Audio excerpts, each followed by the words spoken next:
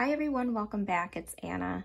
All right, so I wanted to show you what I picked up at a rummage sale and an estate sale this weekend. I don't usually post haul videos so close together, but I thought it would be a fun thing to share to show you kind of what I like to pick up for stationery purposes. And yeah, I just wanted to give you a closer look at just kind of where my mindset is when I go look for ephemera.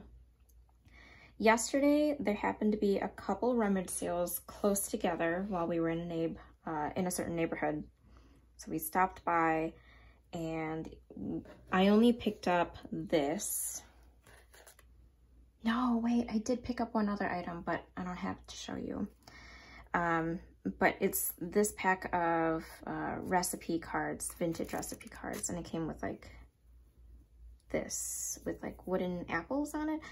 I'm assuming this is like maybe a bookmark for a cookbook. Either way, these two things will be perfect for a junk journal that I've been collecting things for over the years. I've been working on this collection of things for, I don't know, 5 or 6 years. I didn't want to go out and just buy a whole bunch of stuff. I've just been kind of slowly accumulating for this junk journal. So if I come across something and it works, I'll get it. This was 25 cents for all of this, and I thought that was a good deal. This was also 25 cents. This one I got at a different rummage sale, and it's this big book about this thick. And what it is the 9 Symphonies of Beethoven in Score.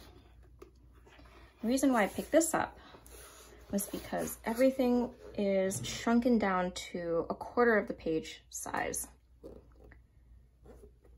And I've never seen sheet music printed in this way. I am not a musician, so I don't know exactly what the term is for something like this or what the purpose of having such small print of this is. Maybe it's just to collect. But I liked this because it's kind of shrunken down, so I can have a whole sheet of music if I just cut out 1/4 of this and use it for collaging in my journals. I can cut out half the page, fold it in half, and kind of turn that into its own little insert for like a junk journal. But it's got all 9 symphonies, and I thought this was really unique, and it was 25 cents. So I couldn't really pass it up. Plenty of music sheets to cut out. And this book, I believe, is like from the 1930s. 1935 is copyrighted. And I thought that was a deal I couldn't pass up for 25 cents. That's what I like to pick up, is just rifling through old books and seeing what I can tear out. And then these things I got at an estate sale today. Because it was Sunday, everything was also 20% off on top of the listed price. And the first thing I got was this little dish. It was only $2. And I wanted something that I could have sitting on my desk where I can put my dip pens on. So if it does, you know, get inky, I wouldn't really have to worry about the ink covering up a beautifully painted design on a dish. It's got a nice patina on it. It's got little legs on the bottom. It's heavy, and it just kind of goes with the aesthetic of my desk. So I thought that'd be perfect to just kind of rest my dip pens on. And it's perfect timing because then I can use it for Jane Austen July. So that's the purpose of this little dish. And then I got this little box of slides, color slides of Hong Kong. I love finding slides and adding them to my journals when I can. And this was a complete set. The other ones that they had for, I think they had like ones from Japan, they were kind of incomplete. This was one of the 2 that had a complete set of slides inside. And they're also color, which is awesome because I haven't seen a whole lot of color slides. At least I haven't come across any. Usually mine are like black and white or sepia. And I thought this would be fun to just add to my journals. I have relatives in Hong Kong too, and I have good memories of being there. And I love that it comes in this beautiful packaging. I've never gotten slides that come with the original packaging, so I thought that would be really cool.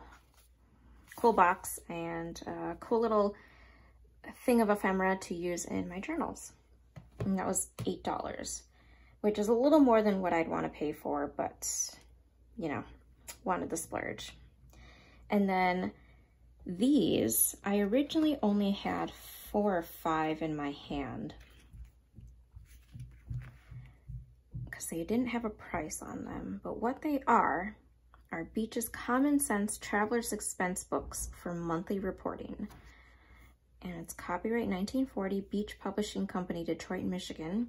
So I'm assuming this is maybe for a traveling salesman, because it says how to use this book on this side. And then it counts from the first day of the month all the way to the 31st of the month. Like that.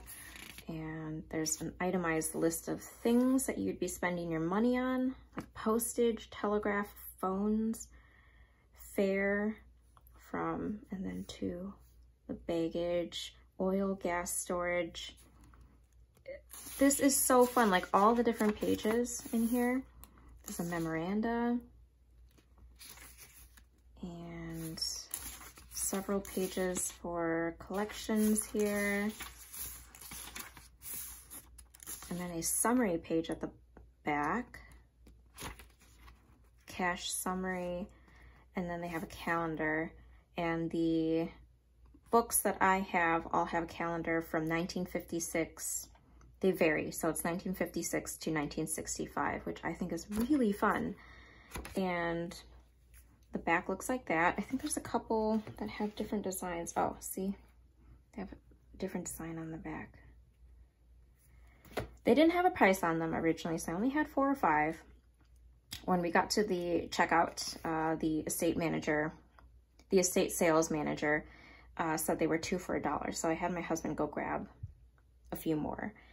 And because they were also 20% off of that, I got several. So one will go into the junk journal that I've been collecting items for. And then I thought I would have several to be able to just pull pages out of and use it for collaging and junk journaling. But when I come across a good deal like this, I like to take advantage of it. And you know, just have those things on hand, because that's really fun supplies to use for journaling. And I'm very excited about that find right there. And then lastly, at this estate sale, I picked up this, which the L has been, I think it's an L, has been rubbed off. This is Lando Optical Company, Milwaukee, Wisconsin. Comes with its own leather case. And I thought it was a magnifying glass, and that's why I bought it. This was $12. Very unique with a snap closure. But when I got home, I found this little thing right here, this little lever clip or whatever you call it. And it turns out to be magnifying or reading spectacles. How fun is that?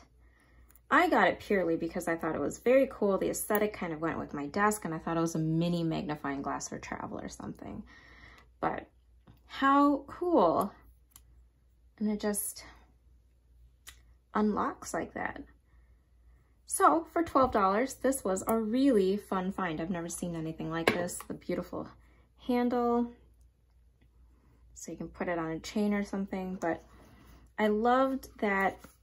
That was just a fun little surprise. And it comes with its own little case. And that was probably one of my best finds so far. Very unique. And that was also 20% off. And I would say that this was a very successful weekend of thrifting. If you have any questions, let me know down below. And thank you so much for watching.